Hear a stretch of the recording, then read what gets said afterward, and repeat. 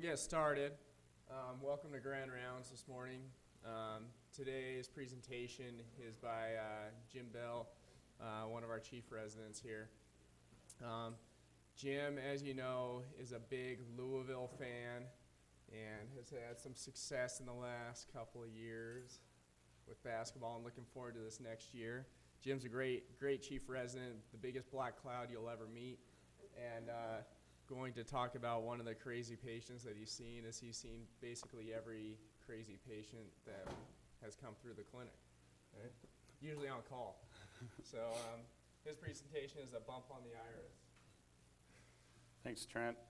So this patient is surprisingly actually not a call patient, so some regular clinic hours that we're going to discuss here. So the mask there is just sort of an ode to Halloween around the corner and a small clue as to what the ultimate diagnosis is going to be. So our patient's a 77-year-old woman who actually didn't start off coming here to the Moran. She went up to see some ophthalmologists in Idaho with a chief complaint of blurry vision in her left eye. She noted that 9 days prior to her actually coming in, she had developed some tearing and a pressure sensation in her left eye. This beginning of the history is all from outside clinic notes, but we do know that at that time she'd had a history of chronic bronchitis with a recent flare-up, so she was taking a budesonide and formoterol inhaler and an oral fluoroquinolone.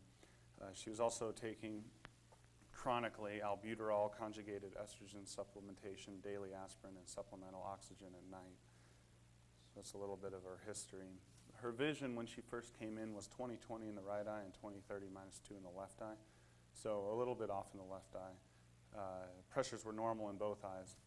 Her slit lamp exam was pretty interesting, though. She had anterior segment findings of mutton fat KP, leading to they noted a difficult view for cells in the anterior chamber, although they thought that it was likely that they were there. There were posterior synechia present in the left eye as well.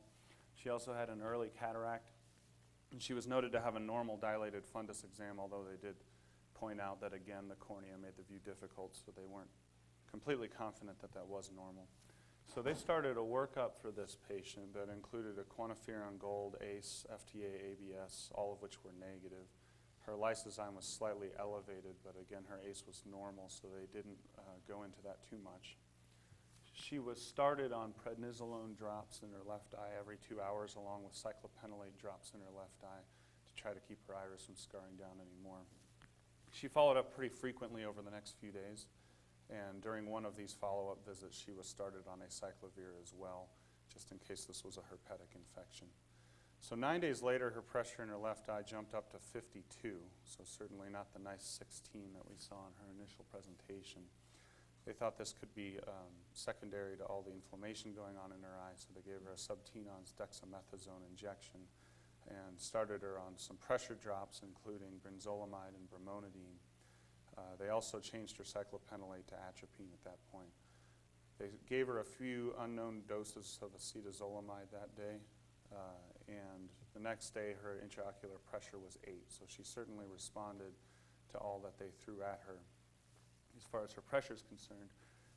So they continued her with her acyclovir and all the drops that I just mentioned. They switched her prednisolone to dexamethasone drops.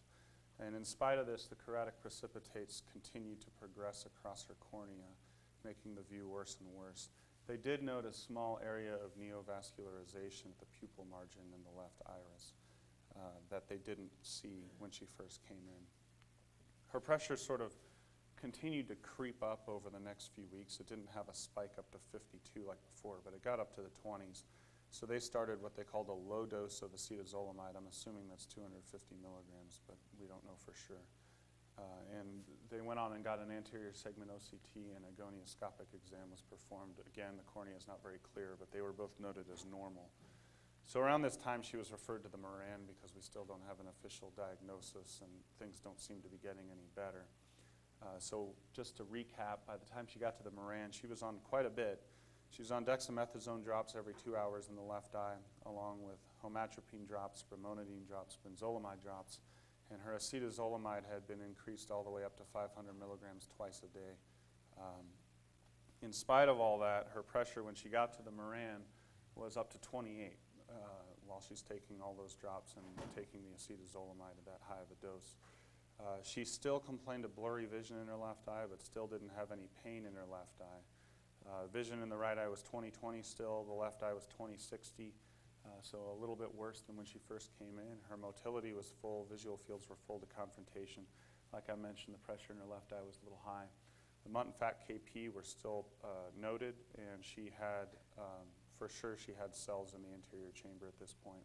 Her cataract hadn't really changed much, and it was thought that she had some macular edema. So workup was continued here at the Moran.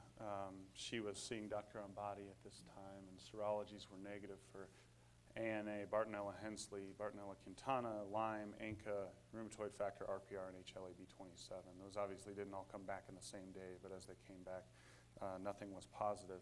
She wanted to get back up to Idaho to be with her family and be back close to home, so she decided that she wanted to follow up with the group in Idaho while these lab results were coming back. Over this time, she continued to have pressure issues, so she eventually had cataract surgery with an aqueous drainage shunt placed.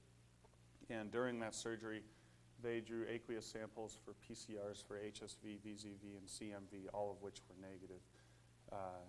And then she came back to the Moran 3 months later with a vision in her left eye of 2100 and a pressure of 19. So at this time, she was noted to have an obvious iris mass with neovascularization, and she still had her anterior chamber cell. This was really the reason I think that she came back. The physicians in Idaho said, look, you know, you need to go back down to Utah and get this worked out and stay until we come up with a better idea of what's going on. So a few more labs were drawn. Some of them were repeats of before, just to be sure the original results were accurate.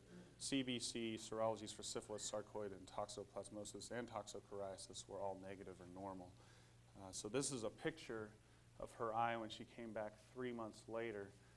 You can tell that the cornea is not clear. There are a lot of chorotic precipitates there that have been noted before. But you can also, if you follow that slit beam along the contour of the iris, you can tell it's not a smooth surface. And it's not even really just one single mass. It's just sort of a continuous abnormal shape to the iris. You can also note the pupil in this picture is not dilated in spite of the fact that she's taking the dilating drops. So those posterior synechia are there, although they're kind of tough to see in this photograph. Yes?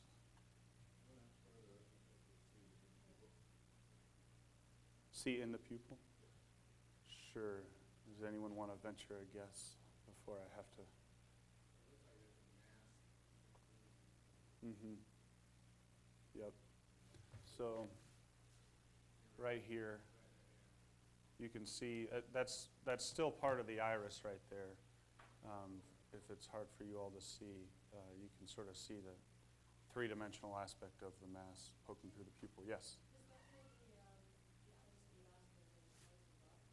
So that was, yes, it was right along here, and it sort of spread back peripherally, but this was the area of concentration. It was tough to get a good picture of that just because of those KP. So it was decided to get an ocular ultrasound. Dr. Harry was great and able to help out with this. As far as the posterior segment's concerned, on the ultrasound, the retina and choroid appeared normal. It was, by this point in time, difficult to get a great view of that because of the scarred down iris and the KP. But it was noted on ultrasound that she had intravitreal opacities, some intravitreal debris. So that was interesting. That wasn't something that we had necessarily expected. And then as far as her anterior segment was concerned, her ultrasound revealed an iris and ciliary body mass in 3 quadrants that was most suggestive of an infiltrative process, the differential of which was lymphoproliferative disease. An amelanotic melanoma, much less likely, would be a parasitic process. But Dr. Harry was kind enough to let me use this ultrasound here, and we went over it the other day. You can see right along here is the cornea on the interior aspect, and this is the posterior chamber intraocular lens that they had placed. And then this enormous thing is the iris, and you can tell that it's certainly not a normal shape. But if you look, it is sort of homogeneous in its structure. It's not like a distinct, well-circumscribed mass. So I think that's what was being referred to as an infiltrative process. It's just this homogeneously reflective tissue that the iris has become. So we'll talk more about that here in a minute. So the plan at this point was to do a diagnostic vitrectomy along with an iris biopsy. So the patient had an intraocular injection of bevacizumab to try to decrease high intraoperative bleeding during the surgery, and 2 days later she had her surgery. During the surgery, a better view of the fundus was obtained, and it did look normal with the indirect in the operating room. And the vitreous aspirate was sent for various labs, which we'll talk about in a second. So these are some pictures from the surgery. You can see that the vitrectomy ports are in. The vitrectomy was done first, and then through some paracentesis wounds, a piece of the iris along where that neovascularization was noted was taken and sent to pathology. This is a picture of some of the vitreous aspirate that was obtained from the eye. You can tell that it's not clear like you would expect. It's more of a turbid appearance, so that's also indicative that something's going on in the vitreous as well as the iris. So she tolerated the procedure well. She wasn't in pain afterwards. Her vision did decrease. She had some bleeding and some, as would be expected, some inflammation. And her pressure was 15 the next day, so happily she didn't have a big pressure spike. So a lot of words on this slide, but I thought they were all important. Dr. Mamawis showed up at the exact right time. The vitreous aspirate and the iris were both analyzed in pathology. Flow cytometry showed what was described as a paucicellular monoclonal specimen that was CD5 and CD10 negative, indicative of a B-cell lymphoproliferative disorder, but that's not terribly specific. The iris biopsy, however, showed a lot of concerning things. So for anyone who's rotated with Dr. Mamawis for path reads, you'd know that we'll just go through each one of these descriptors. So atypical lymphoid cells is a bad sign. A high nuclear to cytoplasmic ratio is not a good sign. Vesicular chromatin and prominent nucleoli with relatively scant cytoplasm, all of those are pointing toward a diagnosis of some sort of a malignancy. And then when we get down to the immunohistochemical studies, these cells were CD20, BCL2, BCL6, and MUM1 positive, and CD3 negative, which all point toward a B-cell lymphoma. So unfortunately, that was the diagnosis we were working with at this time. So we're working with an intraocular lymphoma, both in the vitreous and the iris. So as to, sorry, I'm jumping ahead of myself. So here's a picture of some of the slides. These are all hematoxylin and eosin stained slides of the iris. So this first slide, slide A in the upper left, is 100 times magnification. And again, going back to Dr. Mamawis' path reads, it's just full of blue cells, and blue is bad. So that's just a whole lot of lymphocytes that have infiltrated the iris. Slide B is 200 times magnification, just a little bit of a closer view, but you can still see that it's chock full of these lymphocytes everywhere. The third slide, you can see more regularly hyalinized vessels throughout the iris, but you can also see these other abnormal vessels. That's probably some of that neovascularization that we were looking at before. And then slide D is at 1,000 times, a couple of points here. This really is, sorry about this, probably too small for those sitting in the back. But there's a mitotic figure right here, and then up here we have some clumped chromatin. So these cells are active in this iris. They're not sitting dormant. So an MRI of the brain was obtained, which we'll talk about why in a little bit, but there was bifrontal enhancement involving the corpus callosum along with enhancement at the parietal lobe. This is just one of the cuts through the MRI that showed some of this enhancement. And like I said, we'll discuss this a little further later on. So she was referred to an oncologist who agreed with the diagnosis of intraocular and central nervous system lymphoma. And the question at this point is, what sort of a prognosis do we give her, and what sort of treatment options do we give her? And that's... Yeah, well, we'll get to that. That wasn't diagnosed quite yet, but she does have a lesion on her leg later on. So where are we going to go with treatment? Where are we going to go as far as what prognosis we're going to give her? So that's sort of the purpose of the rest of the talk today, is just briefly touching on masquerade syndromes and then delving more into uveal and iris lymphomas and also vitreoretinal lymphomas, because they are considered traditionally to be two separate diagnoses. So a bit on masquerade syndromes, you'll note that this patient was followed for a while before she actually had her official diagnosis. These can be tough to diagnose. They're called masquerade syndromes for a reason. They appear as something else a lot of the time. There was a study done in the Netherlands that looked at 828 consecutive patients with an initial diagnosis of uveitis. Out of those patients, 19 ended up with a diagnosis of a malignancy, and 13 of those 19 were diagnosed with a lymphoma.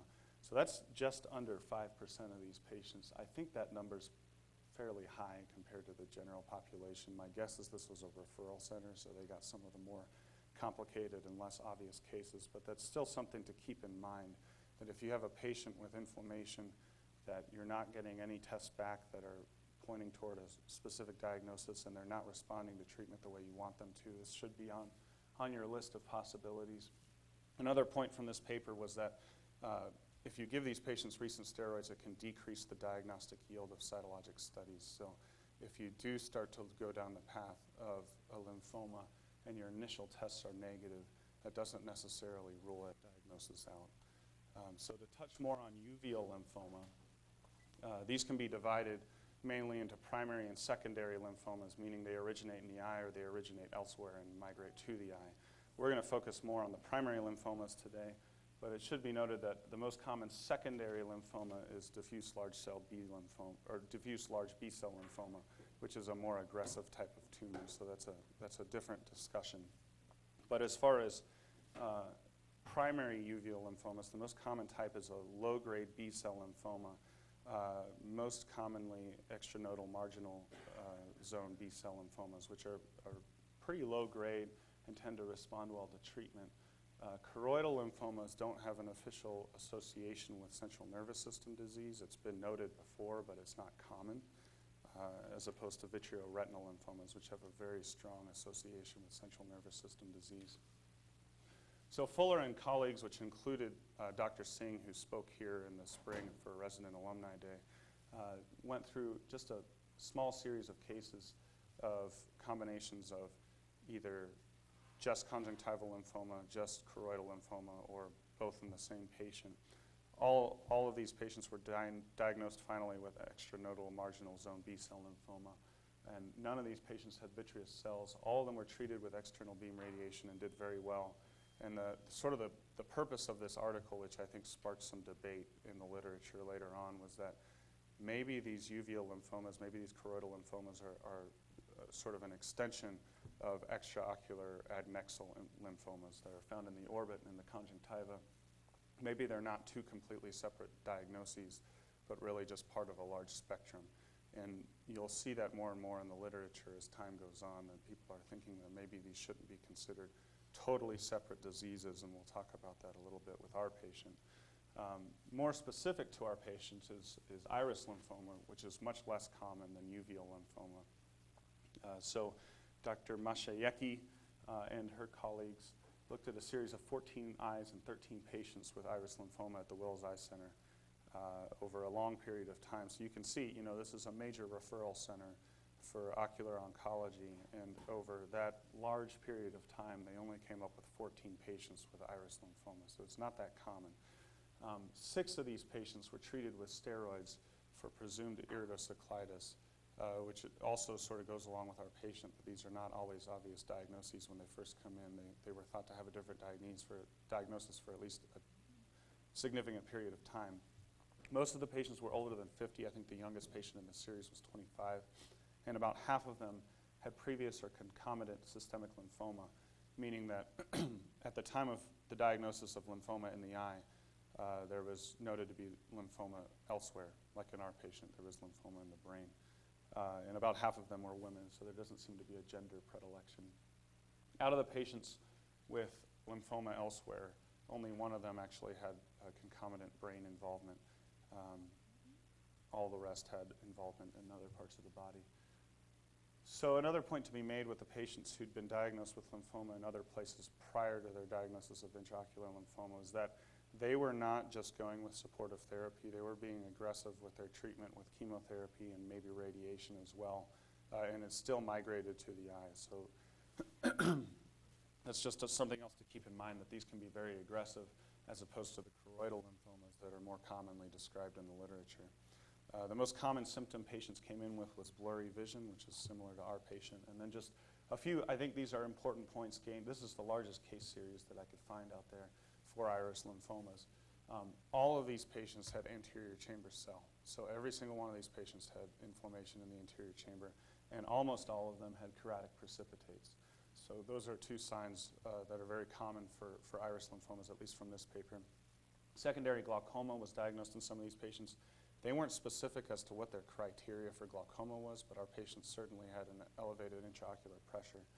And then a number of patients also had posterior synechia, hyphema, pseudohypopion. All of them had an iris mass present, although it wasn't clear if these were present right from the start.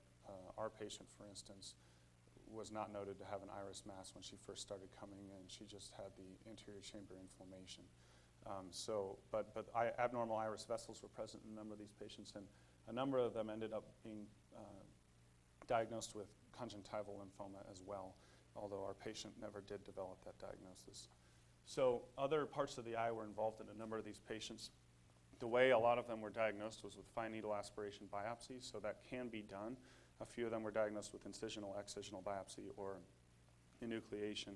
A point to be made here is that while you can diagnose lymphoma with a fine needle aspiration biopsy, you don't get the architectural structure of the actual tumor, which can provide help in giving a more specific type of lymphoma diagnosis, which can lead to different strategies and treatment and different prognoses to be given. So it sort of depends on how aggressive the patient's planning on being with treatment, how much information they want as far as their prognosis, and how much involvement they want as far as their surgery, because it's obviously a much larger procedure to get an incisional or an excisional biopsy.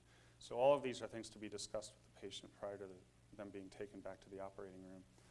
A number of different types of lymphoma were diagnosed in this series. They sort of ran the gamut as far as not very aggressive tumors to very aggressive tumors. Follow-up was probably the weakness of this study. A number of the patients who were considered to have followed up only followed up for about a month. So as far as who passed away from the lymphoma during the study, I don't know how helpful that number actually is, because a number of the patients went back to their hometowns and followed up there, and we don't really know what happened with them.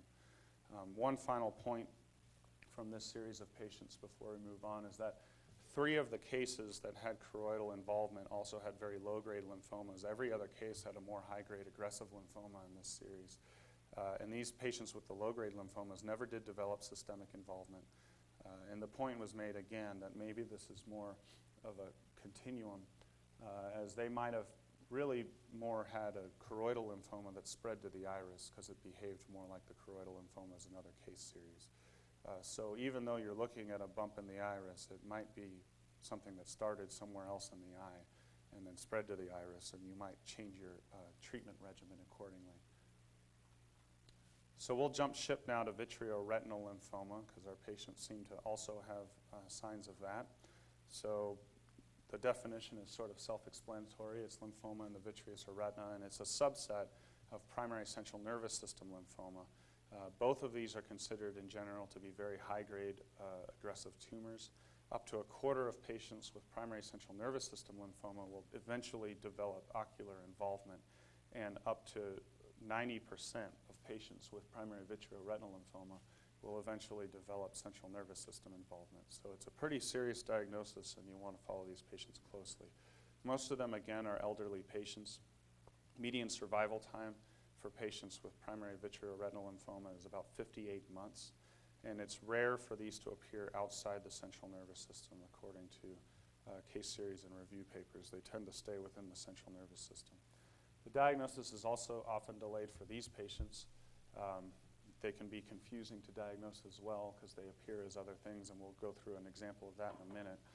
Steroids, again, can decrease inflammation, so they can throw someone off the correct trail.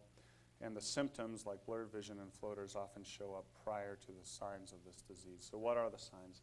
It's typically a quiet anterior chamber, which obviously was not our patient. There are not often posterior synechia, again, not our patient. there are lots of vitreous cells and associated vitreous haze, which we suspect was present for our patient just from the ultrasound, although we didn't see this at the slit lamp. And the vitreous cells and haze, this is interesting, are usually in superior locations, so they don't conform to gravity. I don't really understand why that happens. I don't think that's been explained, but they typically hang out in the superior parts of the vitreous. You can also see cells that grow along Bruch's membrane, creating these little mounds on dilated fundus exam, and you can see them on OCT as well. They can lead to a pigment epithelial detachment. These are actually the lymphoma cells that are collecting in that area. So if you see that on OCT, that's another thing to keep in mind. So fundus autofluorescence and fluorescein angiography can be helpful for these patients. They have alternating hyper and hypo autofluorescent or fluorescent spots, mostly in the posterior pole. This is the buzzword for this is leopard spot pigmentation.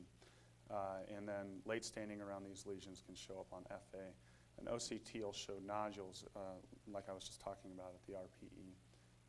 So last year we also had another patient in Dr. Vitale's clinic who ultimately was diagnosed with vitreoretinal lymphoma. And these are just some pictures from her case because we couldn't get pictures from the case I've been talking about just because of the anterior segment problems. So you can see here, it looks like a lot of necrotic tissue and a number of hemorrhages. Here's a montage photo of the fundus of the right eye for this patient. You can see that it's sort of geographically located. It's not a completely diffuse process throughout her entire fundus.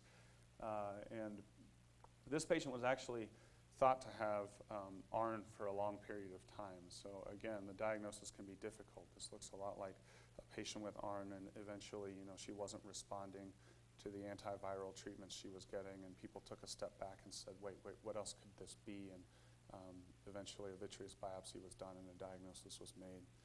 So here's the FA for this other patient. You can see these hyper and hypopigmented spots and sort of get an idea of where that leopard spot pigmentation description comes from. And you can see them start to leak a little bit more later on these photographs. Finally, here's an OCT of this other patient. I thought this was interesting. You can see in the top picture a cut right through the fovea. That's a fairly normal looking OCT for the patient, and it's not going through the area that was affected before, but if you look at this is confusing, the bottom pictures of the superior fundus, you can tell that those layers to the retina are just gone, and that's just necrotic tissue. So it can do a lot of damage to the fundus, just not even considering the patient's overall prognosis. Their vision can be severely affected with this disease, so that's something to keep in mind just for their daily life. So the gold standard for diagnosis for these patients is to actually get lymphoma cells to be analyzed. A good way to do this is a vitreous biopsy, although those are negative up to 50% of the time. So if at first you don't succeed, try again. Some of these patients, though, won't have a lot of vitreous cells. It'll be more of a subretinal process or an intraretinal process. And for those patients, it's also been described that you can even get a retinal biopsy or do a subretinal aspiration of fluid if you're not getting anything from your vitreous biopsies. For the people in the room still planning on taking OCAPs or boards, a good number to remember is that a high ratio or greater than 1 of IL-10 to IL-6 found on the vitreous biopsy is also indicative of vitreoretinal lymphoma, even if you don't get any actual cells from the aspirate. It's also recommended in a recent focal points, which was really good if you all haven't seen it, to get an MRI of the brain and a lumbar puncture. Up to 75% of these patients, according to the focal points, will have abnormalities on their MRI, specifically paraventricular contrast enhancement. Lymphoma cells are present in the CSF up to a third of the time, according to this focal points. So those can be very helpful in making a diagnosis. So the big question, the big debate in the community is local versus systemic treatment. There aren't any large prospective studies looking at this, but the standard at this time is to go for systemic treatment if there's central nervous system involvement, which makes sense. Local therapy, if it's just one eye that's involved, you can do radiation or intravitreal injections of chemotherapeutic agents, mostly methotrexate, but rituximab can be combined with the methotrexate as well. No studies have been directly performed to compare these two treatment regimens. So as far as the systemic treatment, obviously an oncologist is usually involved. It's often multi-drug and systemically administered, and lots of different regimens have been tried. Most of them involve methotrexate, and there haven't been any large differences in outcome that have been noted up through today. So the median survival, if the patient opts to not have aggressive treatment, is just 2 to 3 months. So that's a pretty dismal prognosis if these patients decide to not go with treatment. If you give them aggressive treatment, the longest reported survival median is 40 months. So this is a different number than what I gave for primary vitreoretinal lymphoma. These are patients that have active CNS lesions. Obviously, the prognosis gets a little bit worse. Other things that can help you in giving your patient an idea of where they stand is, do they have advanced age, which our patient did? Do they have poor neurologic function? That was not very specific in the paper that I was reading, but our patient didn't have any specific neurologic deficits. Do they have more than one central nervous system lesion? Our patient did. And is it deep nuclei or periventricular lesions that you're looking at as opposed to superficial cerebral or cerebellar? And our patient fit the former category, unfortunately. So her prognosis is not too great at this point. So the overall recommendations from this review paper that I was looking at was that if it's localized to one eye, use local therapy. If both eyes are involved, it's sort of debatable as to what approach you can take. And if the central nervous system is involved, then you go with systemic therapy. I know that Dr. Ambati is taking care of a few of these patients. I don't know if anyone else here has. I know Dr. Vitale does. I don't see him here. It seems to me there's sort of a discussion as to maybe if a patient just has one eye involved, systemic chemotherapy is worth it at the beginning, since most of these patients go on to develop central nervous system lesions eventually. Maybe you'd give them a better prognosis overall if you started with very aggressive treatment. There's no data to support this from what I've been able to read. But it seems like that's a debate, and that's sort of where the discussion is headed, just from what I was reading in preparing for this talk. So we've talked about the two separate diseases. I thought that this was sort of the first time they'd been seen in one patient at the same time, but that's not true. There's a couple of patients previously described in the literature. One was a 51-year-old woman who was diagnosed right off the bat with vitreoretinal lymphoma because of bilateral vitritis. Her lumbar puncture and MRI didn't reveal that the disease had spread elsewhere, so she had brain and eye radiation performed. A year later, the vitritis came back, and they didn't explain this in the paper. I'm assuming she had an iris mass, but for some reason they did an iris biopsy and an aqueous humor biopsy when her vitritis came back, and all of these revealed excuse me, B-cell lymphoma. So she underwent systemic and intravitreal chemotherapy and did well initially. Eventually she developed neovascular glaucoma, presumably because of the radiation she'd received, and needed her eye to be enucleated. On pathology, she was not found to have any tumor, which is pretty remarkable given the diagnosis she was given initially. And she was followed for another 6 years and had no evidence of tumor recurrence. So this is a patient who had brain radiation at the start, even though she didn't have any known tumor there, and she seemed to do fairly well for at least the following few years. Our other patient in this series had repeated episodes of vitritis.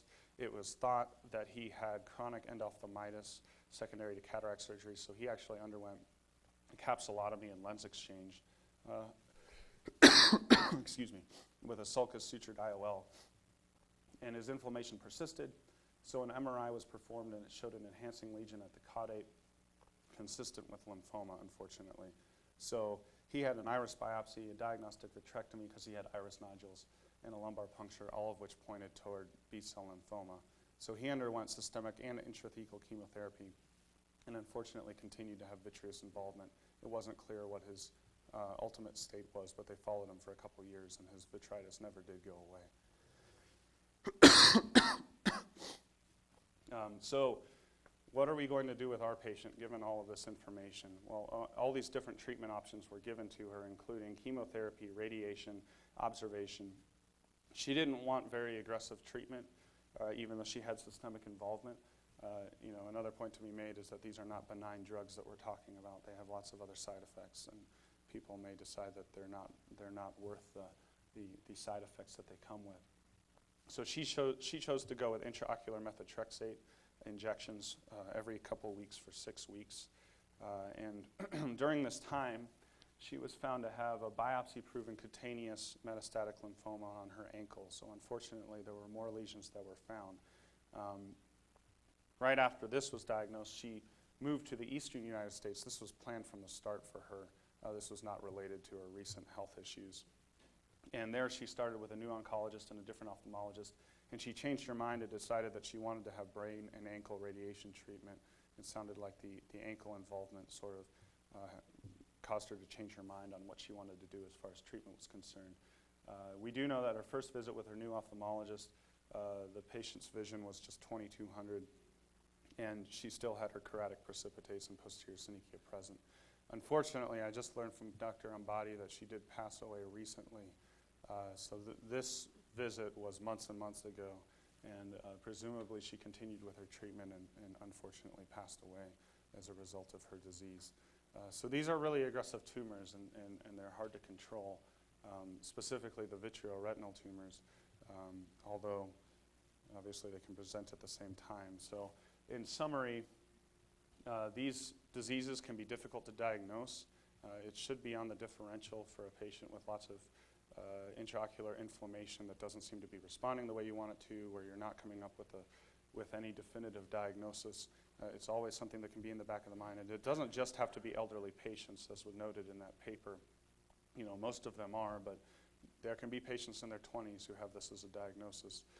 And these patients do respond to steroids, so if it gets better on steroids, that doesn't mean that you know, you've cured the patient. You still got to look for an actual diagnosis.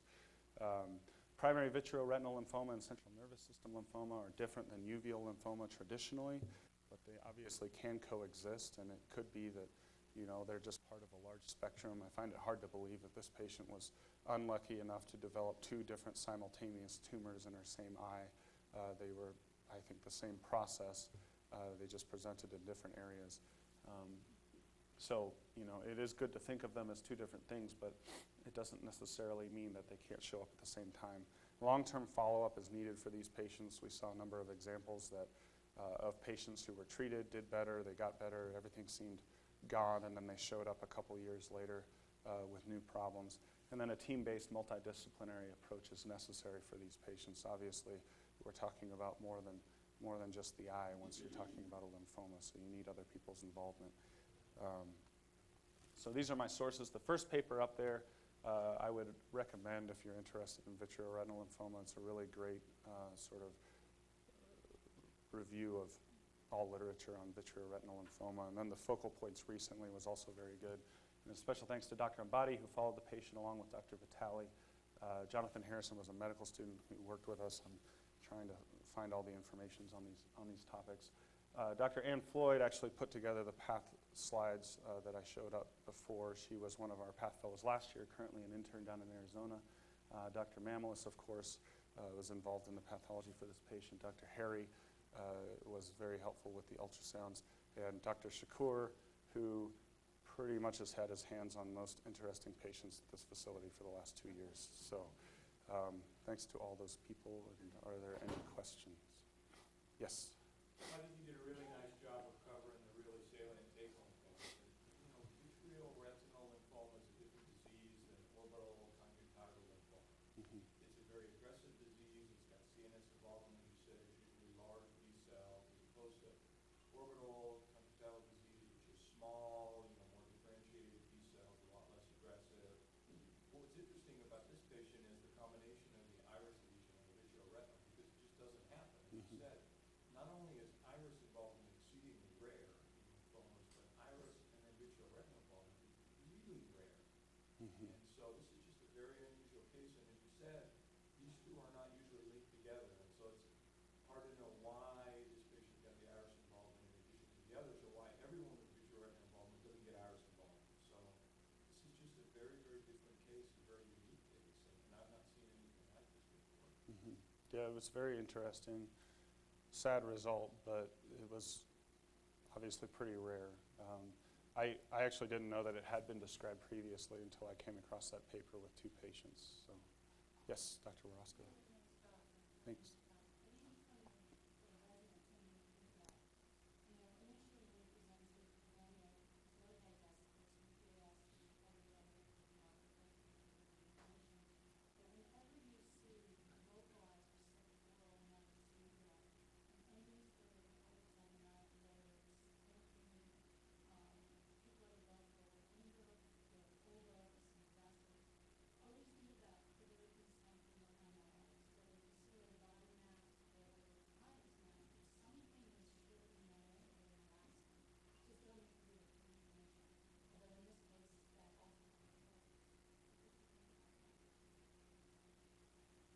Yes.